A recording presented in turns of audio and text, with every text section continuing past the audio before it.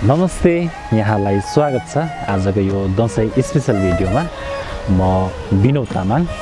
दशैं यसले जे जस्तो धार्मिक विशेषता मान्यता बोके तापनि दशैं तिहार यी यस्ता चाडहरू हुन् जसले समग्र नेपालका नेपालीहरूलाई जोड्ने गर्दछ।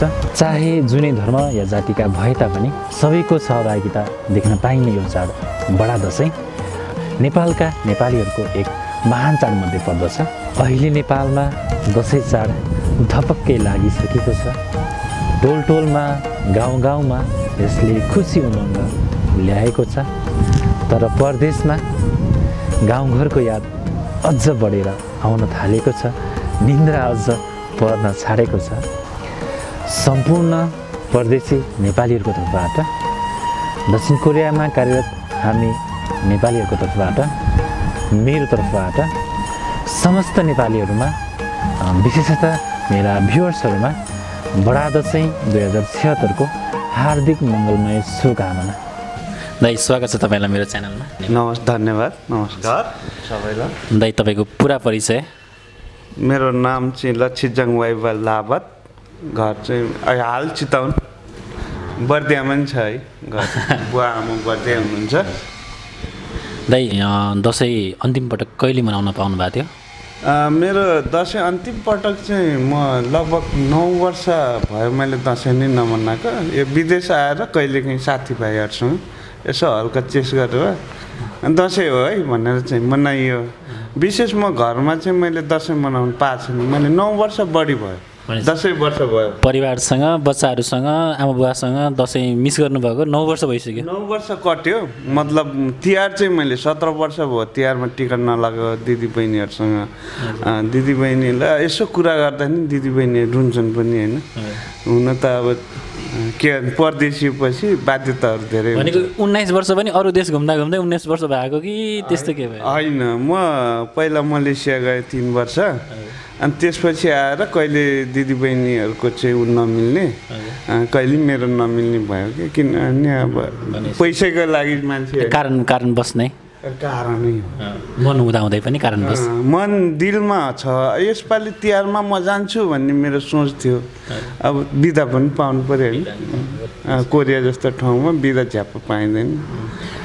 अहिले दशैं चलिरहेछ होइन? अनि तपाईँलाई दशैंमा एकदमै राम्रो लाग्ने पक्ष या तपाईँको त्यस्तो कुनै स्मरणीय क्षण हुन्छ नि? मानौँ तपाईँलाई चाहिँ दशैंको टिका जमरा या दक्षिणा या त्यसको खानेकुरा एकदमै तपाईँलाई मनपर्ने दशैंको क्षण राम्रो कुरा केही छ? त्यो मलाई मनपर्ने दशैंमा चाहिँ जस्तै फुलपातीमा भयो, अष्टमीमा भयो, जुन मासु काट्छन् नि अनि भित्र्यासहरू बनाएको हुन्छ होइन, अब भुटन सुटन भन्छन्, त्योसँग हल्का खाना चाहिँ मलाई एकदम हृदयदेखि नै मनपर्छ। र त्यतिखेर साथीहरूको जमघटमा बोलेका शब्दहरू नि जस स्मरण हुन्छ क्या। हुन्छ भनेपछि यति बुझौँ रमाइलोको लागि हल्का मद्यपान होइन? हल्का मद्यपान गर्ने अनि दशैं स्टार्ट हुन्छ। अनि त्यसपछि चाहिँ अनि दशैंको यसो हामी त टिका त खासै लाइन्न होइन। मैले हजुरबाउकै हातमा जानुपर्छ, त्यही पनि हजुरबाले जो साधारण लगाइदिइरहेको हुन्छ। मेरो घरमा त टिका लाउँदैन, नलाए पनि खानपिन भनेको एकदम मस्ती हुन्छ क्या। यस च्यानल मार्फत तपाईँ आफ्नो परिवारलाई, बालबच्चालाई, आफ्नो साथीभाइहरूलाई या सम्पूर्ण नेपालीहरूलाई शुभकामना दिन सक्नुहुन्छ? डिपनोड सर्वप्रथम त डिपनोडलाई सब्सक्राइब गर्नुहोस्। यस्तै यस्तै कार्यक्रमहरू कोरियाको विशेष ट्याक्सीको बारेमा अरू जानकारीहरू पनि ल्याइरहेको हुन्छ भाइले।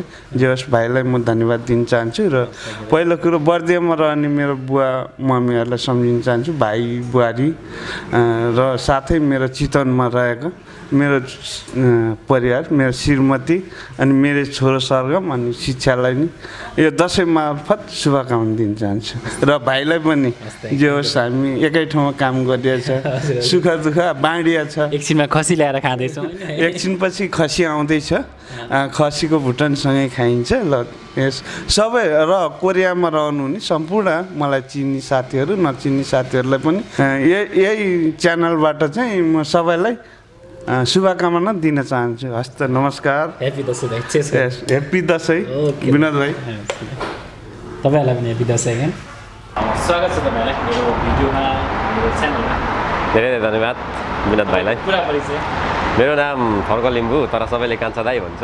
घर चाहिँ मेरो धनकुटा हो राजारानी हाल अहिले दक्षिण कोरिया कार्यरत।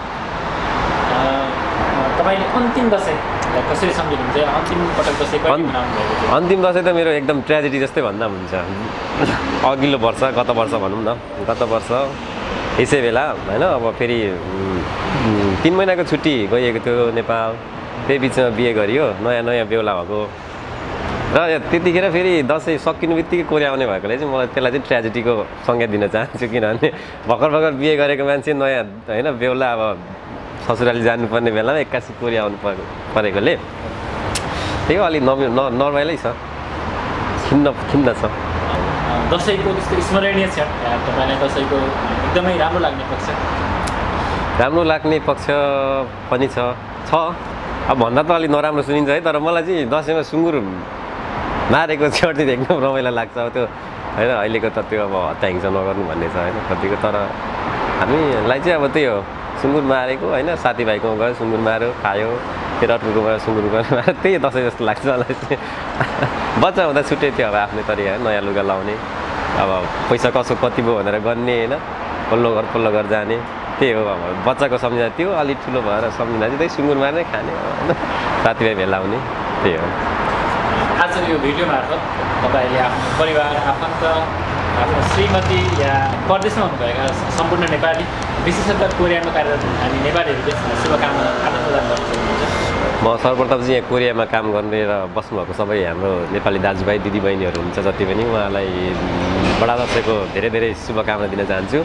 र नेपालमा रहनुभएको मेरो फ्यामिलीहरू होइन, माथि धनकुटामा हुने मेरो बुवा, अनि छ्यामा दाजु भाउजू, अनि धरानमा हुने दिदी भान्जाहरूलाई चाहिँ दसैँको धेरै शुभकामना। म सायद आउँछु भने थिएँ दसैँमा, तर अब त्यो परदेशी जीवन छुट्टी नमिल्नु त्यही कारणले आउनु पाइनँ। र अब मेरो ससुराली झापा बिर्तामा रहने मेरो सासू ससुरा दाईहरू होइन, साथीहरू इष्टमित्रहरू, विशेष गरेर मेरो श्रीमती जीवनसङ्गिनी जस्मिनलाई एकदम मिस गरेको छु होइन। दसैँ रमाइलो मनाउनु, अर्कोचोटि कुनै बेला दसैँ सँगै बसेर मनाउँला होइन, योपालि आउँछु भने चाहिँ आउनु पाइनँ, त्यसमा चाहिँ सरी।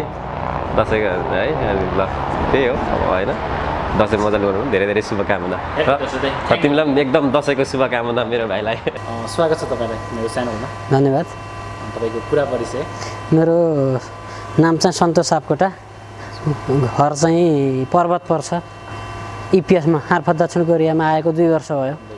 हजुर सन्तोषजी, हजुर आज महाअष्टमीको दिन, हजुर दसैँको महाअष्टमीको दिन हजुर काम गरिराख्नु भएको छ। हजुर दक्षिण कोरियामा बिदा पाउन कति गाह्रो छ है? आफू खुसीले बिदा बस्न पनि अलिक नमिल्ने अप्ठ्यारो स्थिति सिर्जना हुने हजुर हजुर एउटा समस्या छ। तपाईँ एक्लै काम गरिराख्नु भएको छ। हजुर हजुर ठिकै छ। तपाईँलाई प्रश्न, दसैँ अन्तिम पटक कहिले मनाउन पाउनु भएको थियो? अन्तिम पटक त आजभन्दा 2 वर्ष पहिला, नेपालमा छँदा चाहिँ मनाएर आइएको हो। अब यहाँ चाहिँ कोरिया आएपछि त अब यहाँ चाहिँ कोरियनहरूले काम लगाउँछ, अब आफूले भनेअनुसारको आफूले चाहिँ दसैँ राम्रोसँग मनाउन चाहिँ पाइँदैन, यस्तै हो। भनेको टाइममा छुट्टी पनि मिल्दैन। यो अब आज अष्टमीको दिन अब हामीहरूले यसरी चाहिँ काम गर्नु परिरहेछ। यो हाम्रो चाहिँ नेपालको दसैँ पर्व छ होइन, यसमा चाहिँ हामीले हर्ष उल्लासका साथ जमरा टिका लगाएर मानिसजनहरूबाट चाहिँ टिका थापेर हामीहरूले जुन चाहिँ रमाइलो गर्छौँ, यो हाम्रो चाहिँ पहिलादेखि नै चलिआएको संस्कृति भएको हुनाले त्यसैलाई चाहिँ फलो गर्दाखेरि हामीहरूलाई एकदम त्यो चाहिँ रमाइलो लाग्छ। अब हामीहरू चाहिँ उयो टिका जमरा लगाएर होइन, अब आफन्तजनहरू चाहिँ भेटेर सबै आफन्तजनलाई भेट्न पाउनु नै सबभन्दा ठुलो खुसी, सबभन्दा ठुलो कुरा लाग्छ। दसैँको चाहिँ हार्दिक मङ्गलमा शुभकामना व्यक्त गर्न चाहन्छु। धन्यवाद। हस्, हुन्छ। स्वागत छ तपाईँलाई मेरो च्यानलमा। धन्यवाद। सेवारू, मेरो नाम बच्चन फियाक, लिम्बू, नेपालमा घर चाहिँ म पूर्व 5 थर हो। अहिले चाहिँ म दक्षिण कोरियामा छु र दक्षिण कोरियाको थेगु सहरमा छु भनौँ न। दसैँ धेरै मिस भयो भनौँ न परदेशको बसाइले गर्दाखेरि। दसैँ अब उमेर ठुलो भएपछि त दसैँको खासै अब त्यत्रो भएन, तर सानोमा छँदाखेरि अलिक म सानो छँदा चाहिँ दसैँको मलाई के याद गर्थेँ भन्दा, म माउली घरमा जन्मेको हुनाले माउली घरमा चाहिँ अलिकति शाकाहारी परिवार थियो। त्यति बेला चाहिँ उहाँ माउली घरमा सानो छँदा त्यो सेलरोटी बनाउने विशेष चाडमा चाहिँ सेलरोटी बनाउने त्यो चलन थियो, त्यो चाहिँ खुब याद गर्छु। र सानो छँदा अब घरमा बुवाले बाजेले अथवा त्यो सेतो टिका लगाएर आशीर्वाद दिनुहुन्थ्यो, दसैँ दुर्गा भवानीको के भने शक्तिलाई राम्रो होस् भनेर आशीर्वाद दिनुहुन्थ्यो। त्यो चाहिँ मलाई सानोको याद अलिक राम्रो लाग्ने, त्यो चाहिँ सम्झिरहने याद भनौँ, यो त्यस्तो छ मेरो चाहिँ। यो विशेष गरेर अब सम्पूर्ण नेपालीहरूको एउटा महान पर्व हो यो अब बडा दसैँ भनेको नेपालीहरूको भनौँ न, सम्पूर्ण नेपालीहरूको चाड भएकोले गर्दा हामी पनि सबै नेपाली भएको हुनाले यो दसैँले चाहिँ सम्पूर्ण नेपालीहरूलाई चाहिँ अब एक अर्कामा सधैँ सद्भाव जगाइरहोस्, नेपालीहरूको एउटा हुन्छ नि माया रहिरहोस्। र दसैँको अब दसैँको उपलक्ष्यमा भेटघाट हुँदा ठुला बडाले दिएको आशीर्वाद राम्रो आशीर्वाद सधैँ लागिरहोस्, सही सुसर जगिरहोस्। र परदेशमा हुने हुने नेपालीहरूले पनि यसो घरमा सम्झेर यसो माया प्रेमहरू बढिरहोस्, दसैँको शुभकामना आदान प्रदान होस् भन्न चाहन्छु। नमस्ते, म जितेन्द्र कार्की, सङ्घसभा, हाल दक्षिण कोरिया। नयाँ नयाँ कपडाहरू किन्न जाँदाखेरिको रमाइलो होइन, अनि त्यसपछि सबभन्दा रमाइलो भनेको पिङ खेल्दाखेरिको रमाइलो मम्मीलाई धेरै मिस गर्छु। 2076 सालको विजय दशमीको विदेश तथा स्वदेशमा हुनुभएका सम्पूर्ण नेपालीहरूमा धेरै धेरै शुभकामना छ। मेरो आशिष सुब्बा, लिम्बू, झापा, पृथ्वीनगर। दसैँ चाहिँ अब कस्तो भने मान्छेलाई एउटा मोबाइललाई रिचार्ज गरेको जस्तै मान्छेको जीवनमा चाहिँ एउटा चाहिँ रिचार्ज जस्तो कि म अब दसैँमा यसो गर्छु, म दसैँमा यो खान्छु, दसैँमा यसो गर्छु, दसैँमा चाहिँ अब साथीभाइसँग भेट्छु भन्ने चाहिँ एउटा भनौँ न त्यो पल समयको एकदमै मान्छेले चाहिँ त्यो गरेको हुन्छ क्या, एकदम स्मरण गरेको हुन्छ क्या। त्यही भएर पनि दसैँ एकदम स्पेसल हुन्छ क्या मान्छेलाई। अब त्यही स्पेसली हाम्रो चाहिँ अब नेपालीहरू होइन, जहाँ भए पनि जे गरे भए पनि जसरी भए पनि एकदम खुसी हुनुपर्छ, खुसी हुन अब सिक्नुपर्छ होइन। दसैँमा अब कसरी आफूले चाहिँ थोरै अब चिजले धेरै खुसी आफूले लाभ लिने त्यही कुरोहरूलाई चाहिँ एकदमै चाहिँ लिनुहोस्, एकदम खुसी हुनुहोस्, खुसी हुन सिक्नुहोस्, अरूलाई पनि सिकाउनुहोस्, त्यही भन्न चाहन्छु। एकदमै स्पेसली भाइलाई पनि होइन, एकदमै धन्यवाद। अब ल थ्याङ्क यू। म अनुराग लिम्बू, अनि मेरो घर चाहिँ ताप्लेजुङ हो, अहिले साउथ कोरियामा छु। मैले अन्तिम दसैँ मनाएको त लगभग 500 वर्ष अगाडि नै हो। यहाँ कोरिया आएसँगै चाहिँ परिवारसँग बसेर दसैँ मनाउन पाएको छुइनँ, एकदमै मिस गरिरहेको छु दसैँलाई। र दसैँको राम्रो पक्ष भनेको चाहिँ एउटा के भन्छ, इट ब्रिङ्स अस टुगेदर होइन। एउटा कता कता गएको फ्यामिली, कोही अरब, कोही कता कता परदेशिएका परिवारका सदस्यहरू चाहिँ दसैँमा एकै ठाउँ भेला भएर एउटा खुसी साटासाट गर्ने माहौल बन्छ। त्यो नै दसैँको एकदम राम्रो पक्ष जस्तो लाग्छ। दसैँ है हजुर, जमरा, टिका, दक्षिणा या खानेकुराको परिकार एउटा चुज गर्नुभयो, के चुज गर्नु? यो म चाहिँ अलिकति खानेकुरामा सौखिन भएको हुनाले खानेकुरामै। हजुर, अर्को एउटा जस्ट एउटा प्रश्नसँगै प्रश्न मात्र। हजुर, बडा दसैँ सँगसँगै हजुर, रोटे पिङ आयो, हजुर, लिङ्गे पिङ आयो, हजुर, लगत्तै अर्को एउटा पिङ आउँदैछ, के हो तपाईँलाई थाहा छ? थाहा भएन। गेस गर्नुहोस् न, अहिले काठमाडौँ धमाधम सबै भइरहेछ। थाहा भएन त। चिनिया राष्ट्रपति सी जिङपिङ। हजुर हजुर। हामी यहाँ कोरियामा बसेर काम गरिरहनुभएका दाजुभाइहरूले पक्कै पनि दसैँ मिस गरिराख्नु भएको होला, र उहाँहरूलाई सबैभन्दा पहिला त म शुभकामना दिन चाहन्छु। अनि त्यही हो, अब हामी सबै we all are in same बोट होइन। हामी सबैजनाले दसैँ मिस गरिरहेका छौँ। हामी यता हुने जतिले विकेन्डमा अथवा समय मिलाएर सँगै भएर दसैँ सेलिब्रेसन आफ्नै हिसाबले गरेर रमाइलो गरौँ भन्न चाहन्छु। अवश्य पनि मैले मेरो घर परिवारलाई त मिस नगर्ने कुरै भएन, सबै घर परिवारलाई मिस गरिरहेको छु। र आउने दिनमा हामी सँगै बसेर पक्कै पनि दसैँ मनाउनेछौँ। मेरो नाम कुलबहादुर बोहरा, म चाहिँ दाङबाट। घरमा चाहिँ खसी काटिन्छ, त्यही नै रमाइलो हो मेन कुरो दसैँमा त। अनि साथीभाइ मिलेर रमाइलो गर्ने, घुम्ने, त्यही हो विशेष गरी। हुन त हामी परदेशीहरू चाहिँ अब अहिले घरमा हुन नपाए पनि हैन, जहाँ जुनसुकै ठाउँमा भए पनि हामी नेपालीहरू दसैँको बेला हामी सबै जमघट भएर दसैँ मनाउने गर्छौँ। र मेरो आफन्त र यहाँ दक्षिण कोरियामा हुनुभएका साथीहरू लगायत सबैलाई मेरो विजया दशमीको शुभकामना भन्न चाहन्छु। म चाहिँ रमेश अधिकारी, मेरो घर चितवन। अहिले चाहिँ म 9 वर्ष भयो म दक्षिण कोरियामा कार्यरत भएको। 10वटा दसैँ चाहिँ अब दक्षिण कोरियालाई अनि समर्पण गरियो। बाब्य उठाएर डोरी बाटेर चाहिँ पिङ हाल्नेदेखिको लिएर गएर सबै पहिला हामी आफै नै खटिन्थ्यो। त्यो सबै चाहिँ अब हुँदाखेरि त्यो चाहिँ झलझली नै सम्झिन्छ। त्यो चाहिँ होइन, सोह्र श्राद्ध लाग्दाखेरिदेखि कि अनि दसैँको चाहिँ त्यो डोरी बाटेको चाहिँ झलझली आउँछ, याद आउँछ।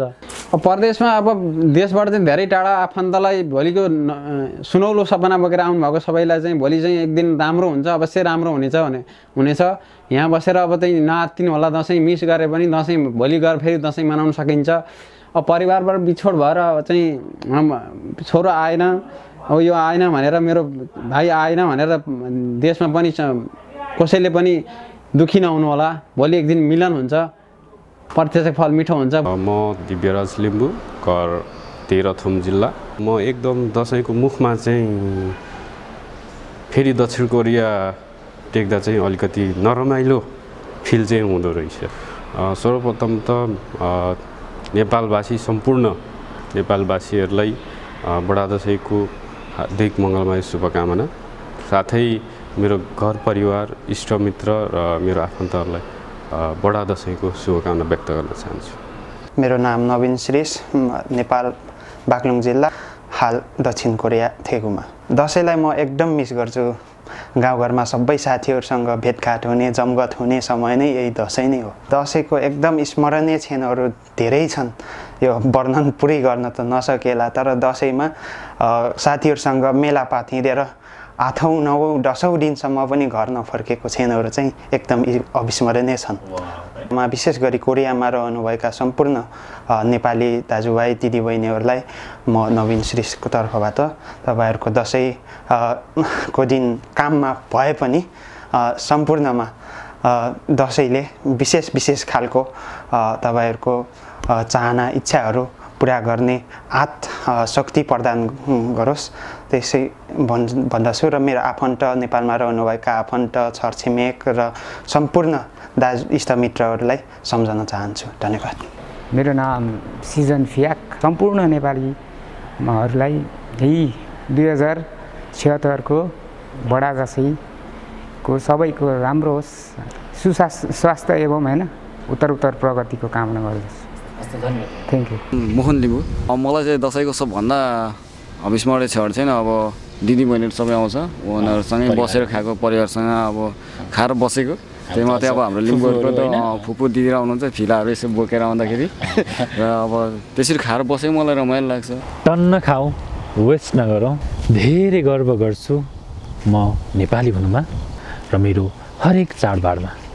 जय नेपाल, नमस्ते। Nepal, happy Dashain! Okay, thank you Vanelli from Indonesia. Thank you friend.